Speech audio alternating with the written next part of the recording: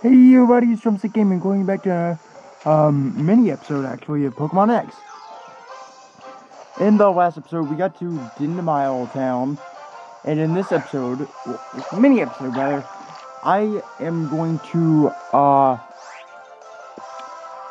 show you guys how to evolve your Sliggoo into GOODRA. And though it's probably already been done in a bunch of other videos. Basically, you just have to find out where it's raining, and you have to level Sliggoo up to at least level 50, or like after, and it has to be natural rain. You can't just use rain dance, and like just summon rain and do it. It has to be like raining on the route, like outside of battle.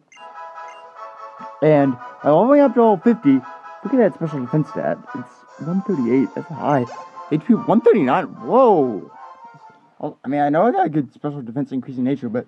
And then, it will evolve into the Kalos region pseudo-legendary.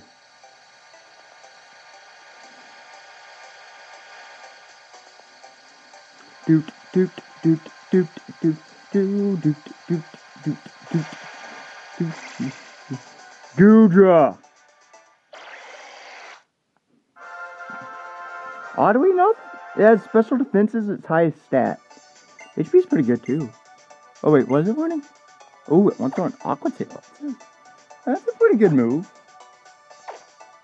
Or is it a little bit better than Muddy? I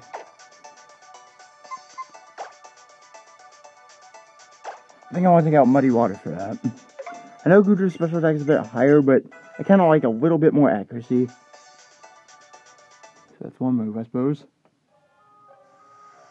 Now let's see this thing's stats.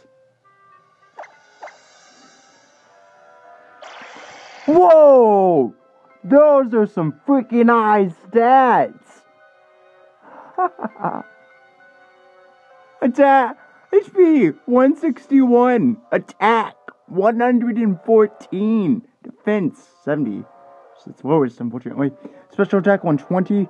Special defense 179. Speed 100.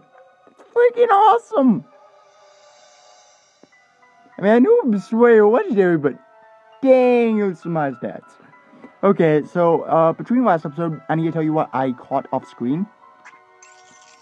I caught my Klefki, which is a bold nature Klefki. Again, it looks like that, and my moves are Foul Play, Toxic, Draining, Mirror Shot, and Draining Kiss. It's level 43 right now, I believe.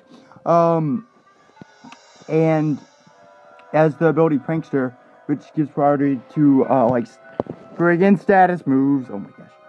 Like Toxic will always go first unless something else has increased priority, which is really good. And also caught a Witwick, like I said I would. It knows Flame Charge, Hex, Will-O-Wisp, and Flame Burst. It's a Ghost Fire type, and it has Flame Body, and I think it has middle of the road nature where nothing's increased or decreased. On my Klefki, my nature is bold, so my defense is increased, but my attack is decreased. So that's like one of the best possible natures. So there, I just showed you my two. I showed you evolution. By the way, I do have a Dust Stone in my bag from Secret Super Training again, but I think I may want to hold off on that because Lampent gets like Shadow Ball at like level 53. So, and that's like right before you actually get Shadow Ball at the game. So I'm like, that may be useful if I'm like really high leveled up there. So I'm going to hold off on evolving Lampent for now, and maybe evolve it a little bit later.